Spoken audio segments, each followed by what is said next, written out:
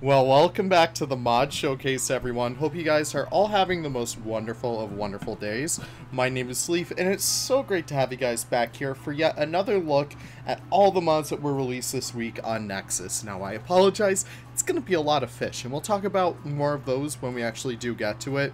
But for the time being, I just want to say modding is not officially endorsed by Frontier. When you do mod at the risk of breaking your own game, but if you follow all the instructions correctly, if you make sure that you are following our word, make sure to join the modding server in case if you guys need to stay up to date with like mod updates, stay up to date with like mod news and stuff like that. That would be the best recommendation I have for you guys. But without further ado, let's get into it. We have a lot of beautiful mods to check out this week, and we're going to start off with a remaster of an older one. This is, of course, the Eurasian Wolf. This beautiful mod is brought to you by Gaboy, Mega Game & Rex, Havoc, and Giorno Pizza. Oh my god, so many people work on this beautiful creature, and you can really tell. I love it when these four get together to work on a mod because it always looks excellent. But yeah, these guys are beautiful. So of course these guys are a wolf sub that can be found all over Europe and Asia, mostly the northern parts of it. I know that they're kind of distinct from like the southern Europe kind of species like the Iberian and the Italian, but these guys are really freaking beautiful. I don't exactly know what was changed, but I can definitely guarantee that this guy looks better than it did before, and these guys constantly work on their beautiful animals, so I can't recommend this guy enough. If you guys downloaded this guy in the past, I really suggest you guys go for it again, because they constantly work out how to make this mod even more beautiful. I can already tell that Gaboy has done some beautiful work on the coat, even with the fur, like all the furs and stuff like that. Hopefully you guys can see just the amount of detail that kind of comes through on them. They really are gorgeous creatures, and I hope you guys enjoy it. They also love to swim, which is very cute. But that is about it right there, which, by the way, I do want to say I apologize for any background noise. I have my fan on, it's super hot out right now, and it's just like, it's all a mess. But look at the little sleepy boy. Now, moving on through here, we have two more Pure Winter mods to check out. I was very excited to bring these in. And I do need to give a huge shout out to Gaboy for allowing me to use his model for the Bengal Tiger in order to kind of bring onto these to make them look even better. So, of course, Pure Winter, way back in the day, released the Magnificent Tigers collection. It was just like this beautiful whole mod pack full of like all these cool different tiger variations. But I've been working a little bit hard, and a huge thank you to Buff Zoo as well for these beautiful pictures. I mean, look over here. That is gorgeous, and you can see just how beautiful they come out. But I've been working really hard to get these like as new species in the game, and the first one we have here is of course a slate Bengal tiger.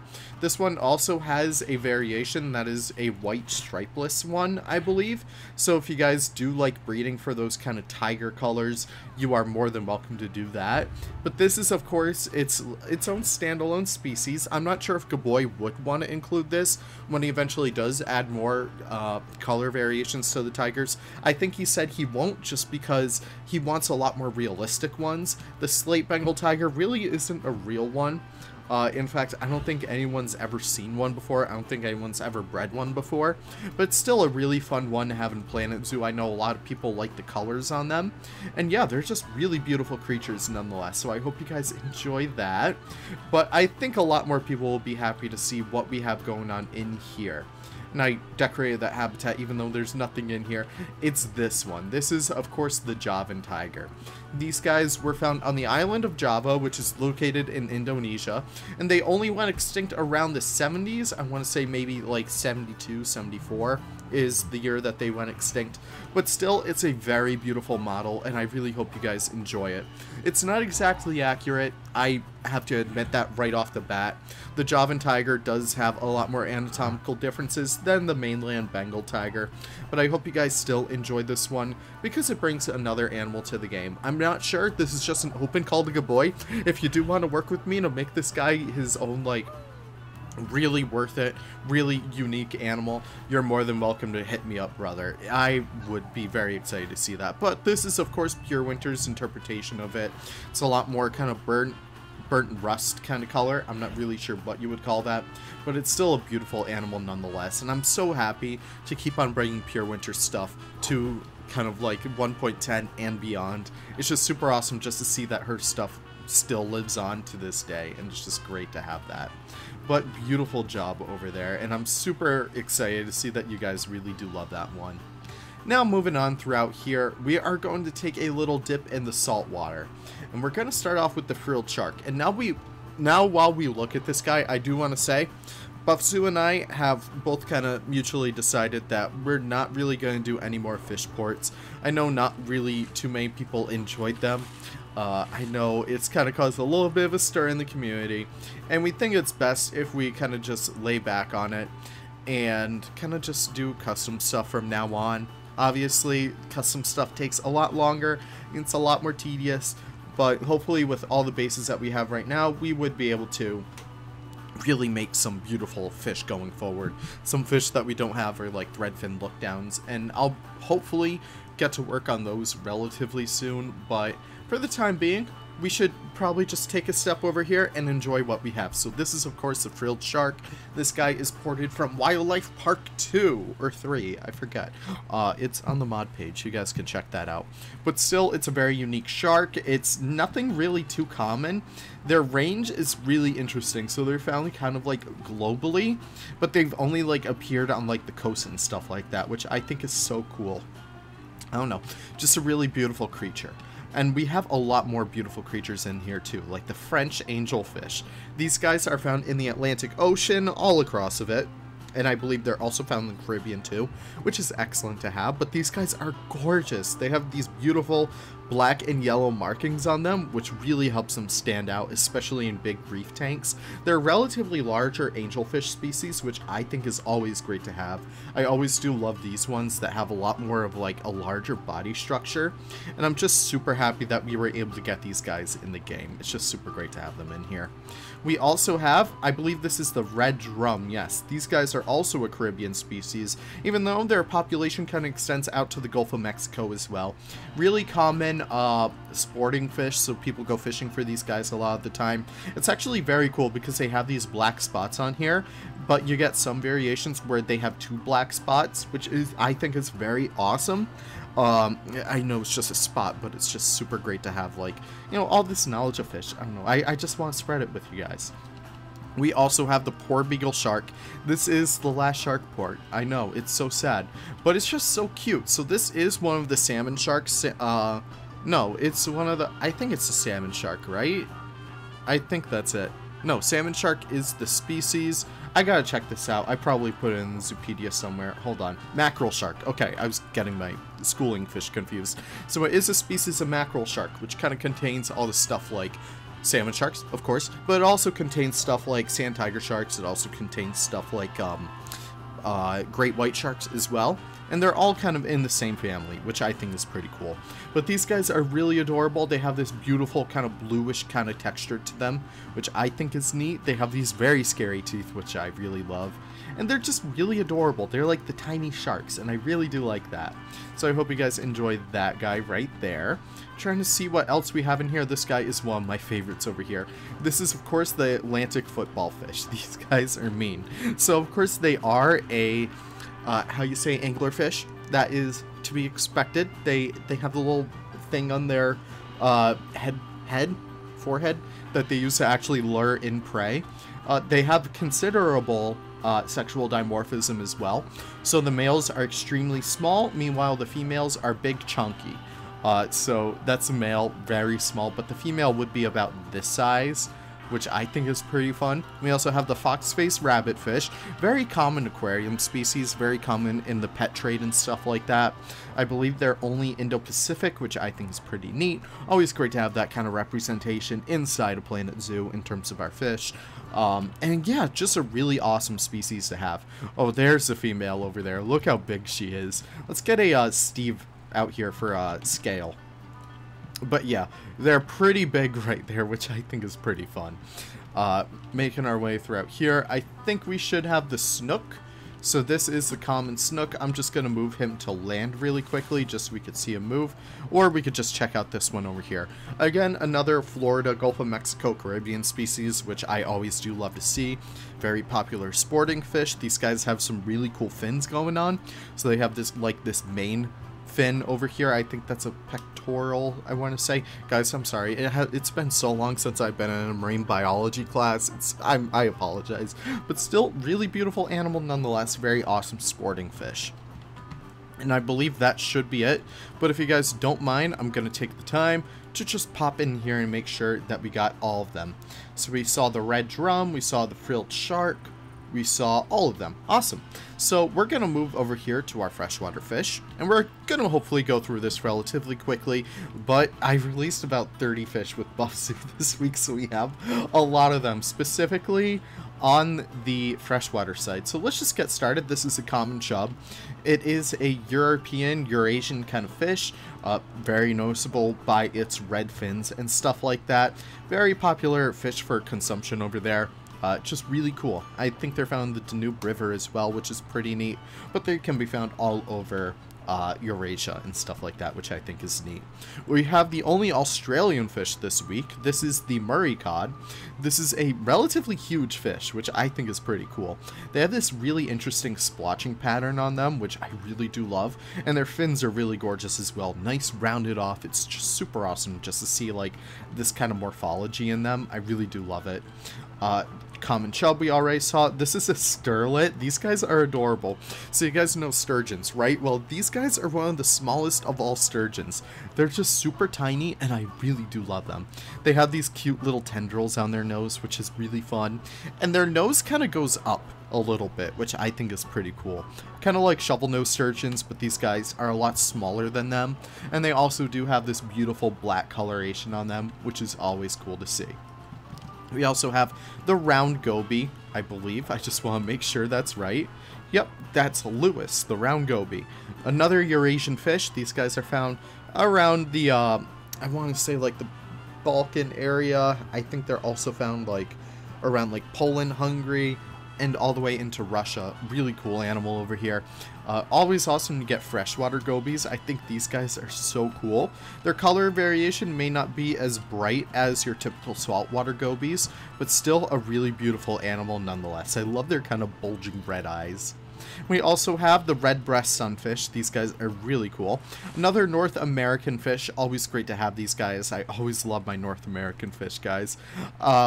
And yeah, it's just a relatively common fish. They're kind of related to the pumpkin seed. They're also related to the other sunfish that I think we should have in Planet Zoo as new species, and they're just really beautiful. Don't mind that guy, he's just getting his sea legs all worked up or something. I don't know. This is the Eyed. I don't really know too much about this guy. I just think he has a funny name. Where are they from? They're found in Eurasia. Who would have thought?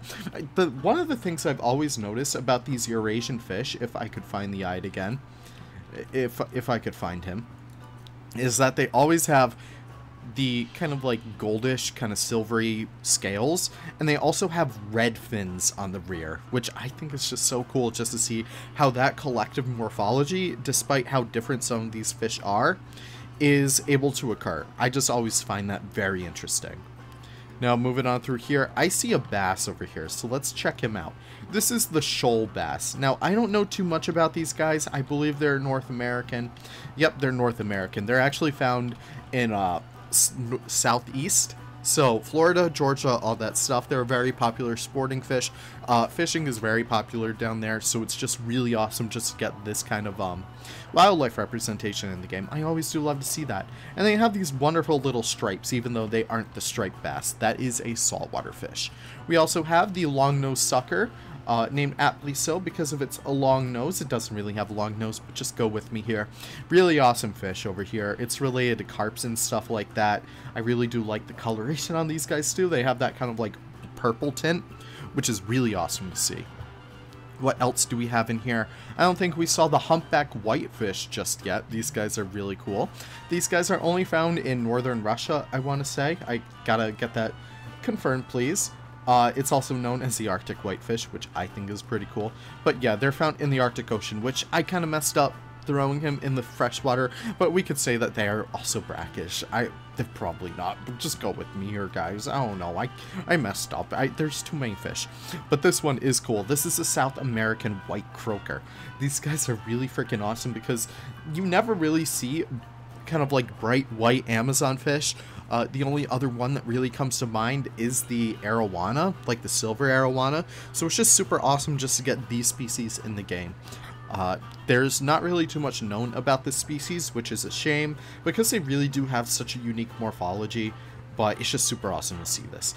Most of these models, by the way, are from either Fishing Planet, or they're from 123 3D models. All the kind of information is on the respective mod pages themselves, so feel free to go under credits and you can see where they're from. It's also under authors in case if you guys are curious. But yeah, just a really beautiful, beautiful fish. We also have, I believe this is the bowfin, yes. So these guys oftentimes get mistaken for the northern snakehead, which we will actually see in a little bit. But these guys are really freaking cool. Look at their little fins down here. They have 3 different sets of fins on their bottom, which I think is so cool. And they have these really massive, they have these really, really powerful jaws. I think that is super cool. Just look at those teeth on these guys. You really don't want to mess with them. Now, we also have the American flagfish. You could probably guess why this guy is called that. You have a lot of red, white, and blues happening, even though they do have a little bit of green, but that's probably because America is obsessed with money. But hey, we're not going to get into that too much right now. Really beautiful animal nonetheless. Just a super easy, nice kind of pond fish that you guys can have. They're found all over North America, which I think is super great to have, especially considering their color variation. I find that very patriotic. And I'm trying to think of what else we have yet to see. I know there's one fish in here. This one should be really easy. This is a big mouth buffalo, named aptly so because of its big mouth and its relatively buffalo-like appearance. I know they look nothing like buffaloes, but they just are big, chunky boys. They're a North American fish, which, again, it's always great to have. And yeah, it's just a really popular sporting fish, which is always awesome to see. And now, I think we should be able to find our northern snakehead. I think I threw these guys in here. I think that's him right there. So, of course, these guys get confused with the other guys, but you can definitely tell right off the bat that there's a lot of differences between these guys. These guys only have 2 sets of fins. They also have these pectoral fins going on back there. Again, it's been a while since I've been in a marine biology class. I apologize, guys. But really beautiful fish nonetheless. These guys are extremely common in aquarium trades. They're easily one of like the more well-known monster fish, which I think is super cool. And yeah, these guys are only found in like northern Russia, kind of like northern Asia and stuff like that. So it's just super awesome just to get that kind of diversity in the game as well. And I think we should be good after this guy. This is, of course, the tiger barb. I bet some of you guys at home probably have this guy in your fish tank right now if you have one. Very popular Southeast Asian fish species. I think they're only found in Indonesia and Borneo, but they've made their way into, I want to say, Cambodia as well. Oh, there goes that fish. Whoops. But still, just a really awesome fish nonetheless. This guy reminded me of him, so this is the European weatherfish. Really simple fish. It's kind of like a barbel or something like that. Really awesome just to have these guys in here. This whole journey with Buff Zoo has made me so appreciative of European fish just because of how cool they can be. They're nowhere near as colorful as the rest of the fish in the world, which, you know what? That's fine, because their morphology really does make up for it. These guys have a really cool elongated appearance, and they have these beautiful kind of lines of rusty gold going across them. I think that is swell right there. And I'm trying to think, is there anything else, my friends? The paradise fish. I can't believe I forgot about you. Let's try, easy one right over here, common minnow. Nothing really too crazy. This guy is just a common minnow. Nothing too crazy about that. And I'm trying to find where our paradise fish is. Did I get to you, humpback whitefish? Yes, we did. Did we get to you, European weatherfish? This is half the fun over here. It's trying to find this damn fish. If I could find this guy somewhere. What's you? This is a gudgeon. Very simple fish, very small fish. I always thought gudgeons would be huger from the name, but nope, they're just a tiny little fish. Always love to see that. And I'm trying to find the last guy over here. Okay, maybe, just maybe. Alaska blackfish. Forgot to check out these guys as well. Simple fish, freshwater fish, found in like Alaskan rivers and stuff. They have that really cool color splotching going on. Always find that very cool. What else do we need to see? I know our paradise fish. We could check him out right now. Check that guy out right there. I apologize that they're not moving. They usually do, but I think once you put so many fish into a single tank, it kind of messes up their navigation. But really beautiful fish. These guys are also from Southeast Asia, as you could probably tell from their very colorful appearance. You wouldn't mess this guy up with a European fish. Really beautiful fish. They're called paradise fish for a reason. It's because whenever I look at them, I feel like I'm in paradise. All the beautiful blues, all the beautiful reds going on with these guys. It's just super awesome just to see that. Now, looking at the rest of here, I think we got through most of these, the common days. Honestly, just for the joke of it, I'm not even going to show off the common days. I think you guys can go look at it yourself. But that is about it. I think the white sucker is the last one, which ironically is the last fish that we've really decided to code. So, yep, very simple fish. They can suck stuff up off sediment and sand down below. And yeah, just beautiful kind of reds. Not reds, oh my gosh, I'm getting my colors mixed up. Beautiful blues, beautiful yellows, beautiful whites going on over there. Just a really beautiful fish. But that is about it for our showcase for this week. Listen, I know the fish sometimes get a little bit daunting, but I hope you guys appreciate them nonetheless. Again, let me know your favorites from this week. Of course, I have to say mine is the Eurasian wolf. Really beautiful animal, and that is exactly where we'll end it today. Thank you guys so much for watching. Thank you so much for your support. Be sure to check out all the mods we covered down below in the description. You guys are always the best. And yeah, be sure to like the video if you can. Be sure to subscribe if you want. We're super close to 10K, and I'll figure out something to do for 10K. We'll do a contest or something. I'm not really sure. I'm still trying to go through ideas. But thank you guys so much for watching. Always do appreciate it, and I'll see you all in the next video. Take care and have the most wonderful of wonderful days. Bye-bye now.